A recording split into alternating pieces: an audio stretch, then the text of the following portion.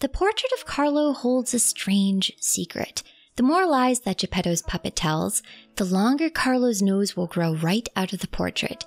And this, of course, is a reference to the original novel. Geppetto commissioned this portrait of his son from the artist D. Gray, and this is a reference to the 1890 short story, The Picture of Dorian Gray by Oscar Wilde, in which the vain aristocrat Dorian Gray hides away a mysterious painting that is enchanted to keep his appearance young and beautiful forever, while his appearance in the portrait continues to grow old and more hideous with each of his terrible deeds.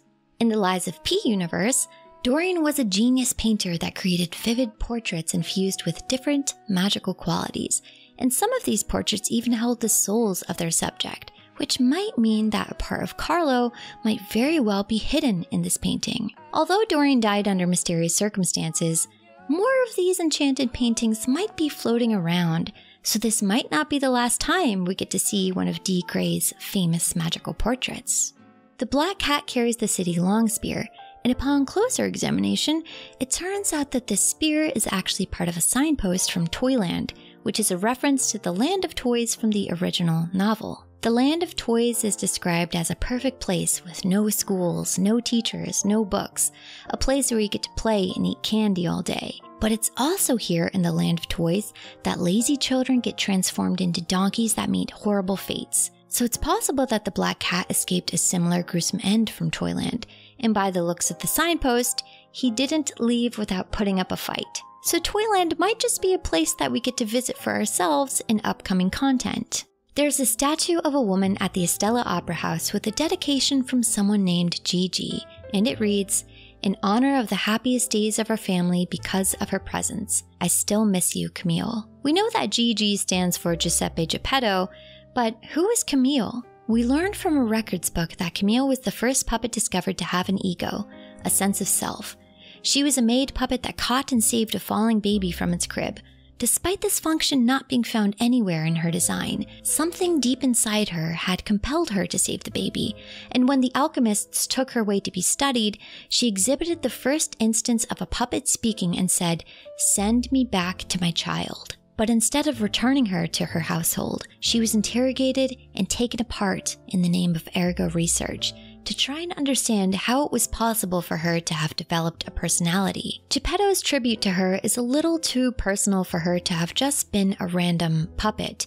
We later learned that Camille was the name of the genius engineer that was commissioned by the alchemists to create the Saintess of Mercy statue, and this statue had the ability to bring puppets back to life. The female figure is holding a pea organ, ready to place it into the chest of the puppet lying in her arms. And on the base of the statue is the same workshop crest that Geppetto wears, meaning that Camille was a part of the workshop union herself, and possibly even had a more intimate connection to Geppetto.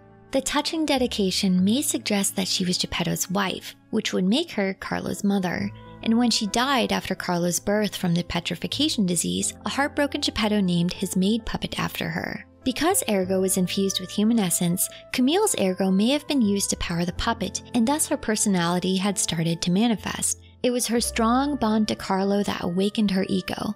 But when the alchemists took her away and dismembered her, it was only after their research that Geppetto realized that ergo contained a part of a person's soul. And this is why he later creates his plan to revive Carlo the same way Camille had been revived all those years ago, by powering the puppet's heart with Carlo's ergo. And the cruel treatment of Camille was probably another motivation behind Geppetto's master plan to ultimately defeat the alchemists. The gold coin tree is another reference to the original novel. In the story, the fox and the cat trick Pinocchio into burying a bag of gold coins, promising him that it would sprout into a tree bearing branches full of gold coins. But in Lies of P, the gold coin trees are something much more sinister. They are former listeners, people like Sophia that have the gift to communicate with ergo, and they have been turned into trees by terrible experiments, and their tears take the form of gold coin fruit, meaning that the gold coin tree in the Hotel Enclave used to be a listener. And from a certain angle, it very much looks like a kneeling woman with cascading hair, looking down to the ground, crying. But the mystery of just who this listener once was remains unsolved, at least for now. Hotel Krat used to be an insane asylum, and before that, it was a castle. But who first built it and why?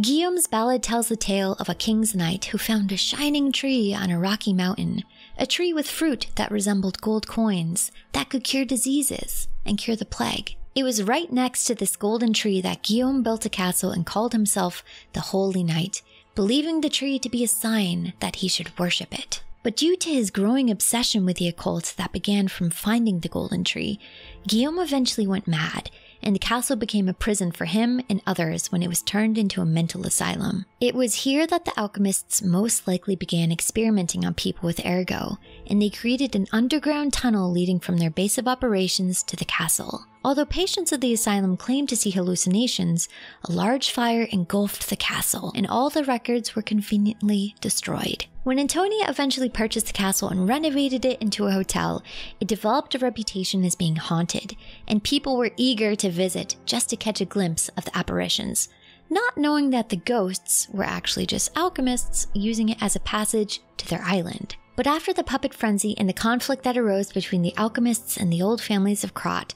Antonia decided to seal away the gold coin tree to prevent the alchemists from ever accessing it again. But Guillaume's ballad reveals that the gold coin tree existed here before the original castle was even constructed, which means that the alchemists, or their predecessors, might have been conducting their dark experiments far longer than originally thought. There's a little detail that you may have missed during the scrapped Watchman fight, as you were probably too busy trying to stay alive, but the police puppet's arms are covered in little Doodles. The gigantic mascot puppet was nicknamed Murphy by the slum children of Krat, and although he was abandoned behind City Hall after being deemed a mechanical failure, he came to be loved and cherished by the children who continued to visit him. In this official image of Murphy, as he appeared before the puppet frenzy, you can see the children etching these fairy doodles onto his arms. And although Murphy ends up losing his mind in the frenzy, it's clear that a part of him still remained, as you can find the word friends carved into the ground near a bench covered in gifts given to him by the children. Murphy's nickname might also be a reference to Alex Murphy from RoboCop, who is also a beloved police robot, just a far less scary one. You may have noticed that there are a lot of fish emblems all over Krat. But Krat is known for its puppets, so what's up with the fish? Well, not too long ago, Krat used to be a fishing town, and the herring emblem is Krat's original insignia. This also explains why the city is directly on the waterfront. In the mere span of 30 years, Krat was transformed from a commercial fishing village into a wealthy technological metropolis, all thanks to the establishment of Vanini Works and the workshop's wildly successful puppet industry. The herring is simply a reminder of Krat's origins, and a reference to the man-eating dogfish that swallowed Pinocchio and Geppetto whole. Champion Victor was once a great circus performer called the Hercules of Krat. He was one of the first victims of the petrification disease, before details about the plague were publicly known. His wrestling career was brought to a premature end with his death, but Simon Manes saw this as an opportunity to experiment. Victor was submerged in an elixir, a chemical solution created by the alchemists who had been working on a formula to create the perfect human. This bluish chemical was refined from ergo, and while extremely dangerous to those who were exposed to it, the elixir granted inhuman strength at the expense of physical deformity. Victor was among the first experiments to receive the elixir, and after some slight modifications made to his body, he was resurrected from the dead and even scheduled to make a big comeback appearance fighting an automated puppet. In return for granting him his life again, Victor swore his loyalty to the alchemists, even if he was nothing more than a puppet himself for Simon to use. Victor might be a very clever reference to Mary Shelley's novel Frankenstein, in which the alchemist Victor Frankenstein creates a monstrous man of unparalleled strength and size. And if you look closely on Victor's back, you'll see a faint trail outlining where a surgical procedure may have taken place post-mortem. The Red actress Adelina Corday was the most beloved prima donna in all of Krat. That is until her little sister Patricia was discovered to have a beautiful voice all of her own, even believed by some to be more beautiful than her sisters. Although Patricia admired Adelina and looked up to her, hoping that one day they would share the stage together, Adelina was jealous of her sister's talent and despised her, repeatedly stabbing Patricia's portrait inside her locket. We learn later on that Adelina poisoned Patricia, ruining her voice and ending her career forever. A heartbroken Patricia gave up her dreams of ever becoming a beloved singer and instead became a stalker, skilled guards belonging to the upper class of Krat society. But Patricia never suspected her sister's betrayal, and even until her death, she defended her, vowing to hunt down the puppets that she falsely believed had killed Adelina after the puppet frenzy. In a karmic twist, the petrification disease eventually takes Adelina's voice and ultimately her life, reuniting the two sisters on the final stage in death. The Golden Lie is a powerful staff that you can obtain from Carlo's portrait once you have gained enough humanity. And it has a funny little detail that you probably haven't noticed. The Golden Lie has nostrils. Yes, you're fighting with an actual nose. And at the root of this nose is a collection of gold coin fruit, which we now know are tears from listeners, which might mean that in this universe, Dorian Gray might have been a listener, and this might be another clue about his mysterious death, or his disappearance, because as Sophia tells us, the alchemists turn listeners into gold coin trees, so we may be coming across Dorian Gray in the future, just with a very changed appearance. I hope you enjoyed this look into some of the lore and lives of P, and please make sure to give the video a thumbs up if you enjoyed it and subscribe to my channel for more upcoming content. And let me know if there are any other questions about the game that you want to see answered. A big thank you to my channel members Doomsday Zen, James Flack, Twisted Bishop, Joey, Alexandra Jojo, Don Takoy, Francisco Mena, Crod, Solomon, and Squally. Thank you all again for your continued support.